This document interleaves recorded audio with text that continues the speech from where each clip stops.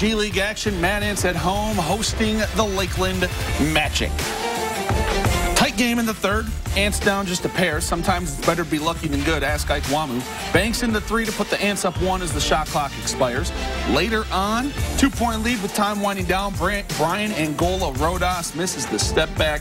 Ants get the board right at the buzzer. Jalon Hornbeek nails the triple from the logo.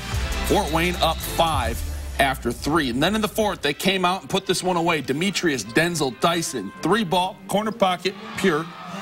Next trip down the floor, Wamu drops the pass off for Triple D, and he rewards him with the long 3. He had 17 just like that. The Ants are up 12, and they just kept on firing. Omari Johnson, step-back triple from the wing is pure.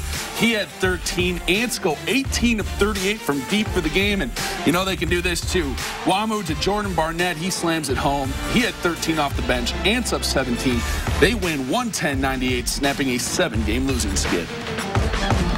I loved our effort, our energy for 48 minutes. I mean, we had 7 guys in double figures. You know, guys really played for each other, and that's what we preached, and togetherness and staying connected. We owe this win to our bench, the second unit. You know, they came in, they made great plays offensively and defensively, and I feel like we stuck with the game plan. We continue to run the sets that Coach drew up. You know, and in the end, we were able to, pull it out. We came out and got the win tonight. It was good for us, and go on the road and get some more wins.